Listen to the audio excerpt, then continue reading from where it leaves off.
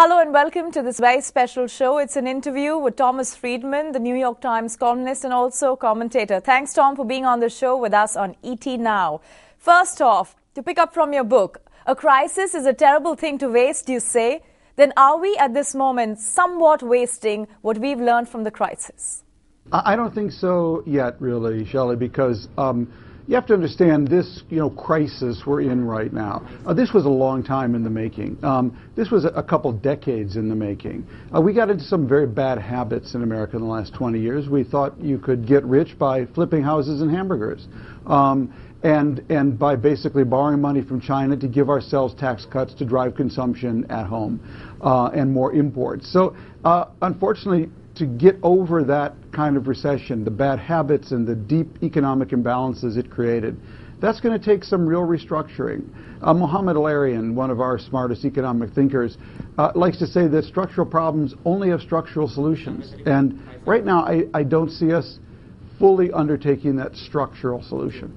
Okay, so if structural problems have structural answers or solutions, then are our policy makers across the world playing a game of hit and trial, you think?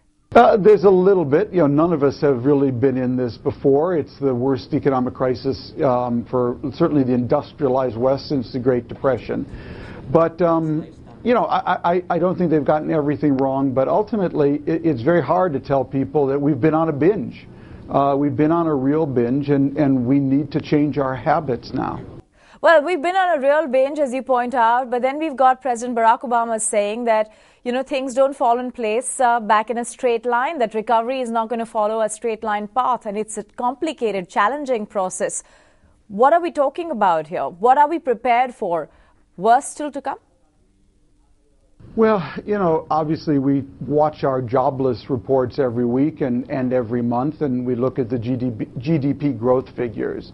But I think these could bump along, within a low band for a long time. You are a vocal person when it comes to the economy, the politics of the country.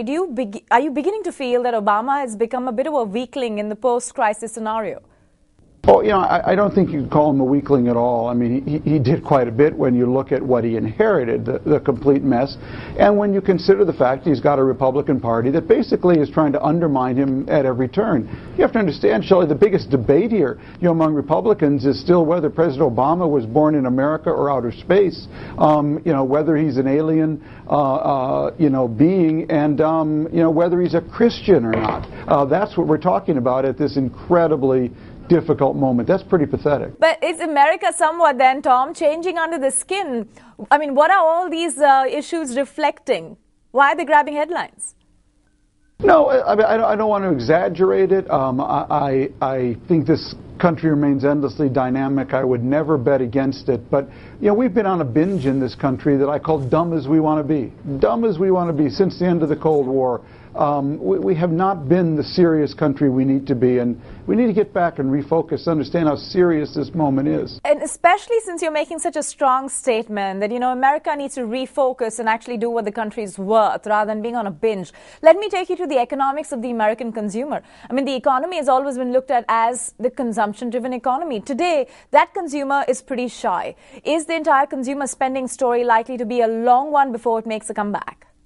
Hard to tell. I saw the statistics the other day. I think the savings rate in America has gone from was basically 0 to 6%. So clearly everyone's understanding that we have to save more. That's good in the sense that it drives up bank balances.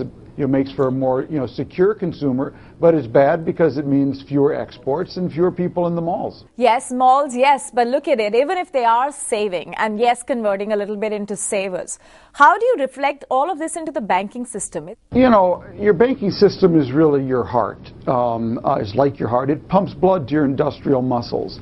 We had a heart attack. The banking system is certainly back from that heart attack.